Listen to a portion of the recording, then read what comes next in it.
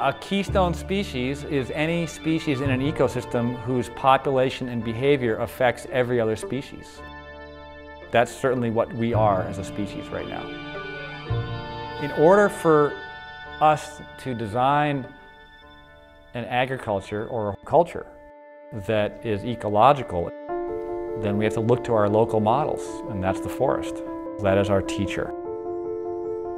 Creating a multi-storied ecosystem with mushrooms and berries and fruits and nuts and grazing animals and vegetables all interwoven. This idea of permaculture. We can actually be healing forces.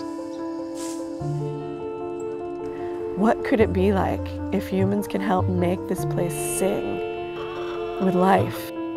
That gets me really fired up because I can just taste the beginning of it.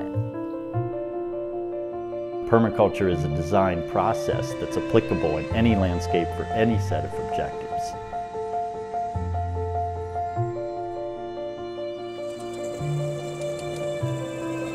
Looking at problems and seeing how they can turn into solutions. Nature's the best thing we got. Like, point to something else that's better.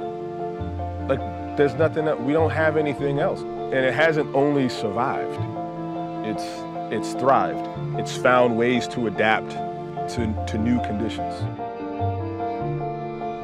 An economy that's aligned with permaculture would be an economy in which the best business decision is the same as the best ecological decision.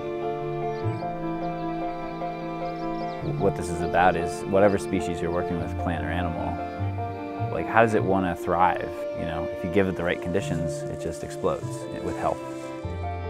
That's the shift of permaculture from agriculture, is how are we placed in it rather than imposing on top of it. Agriculture comes from agrarian culture. Agrarian means the soil, culture means the enrichment of it. Agriculture today is the destruction and depletion and extraction of soil. It's closer to mining. Let's now design ecosystems. They're ecologically sound, economically productive, and it's permanent agriculture.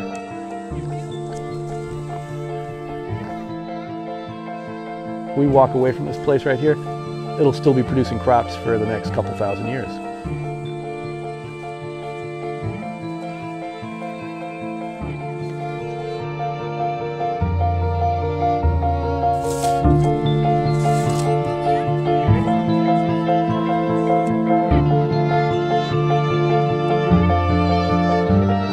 All of a sudden, humans start doing good, and then impact is a great thing. Footprint is something we want to leave.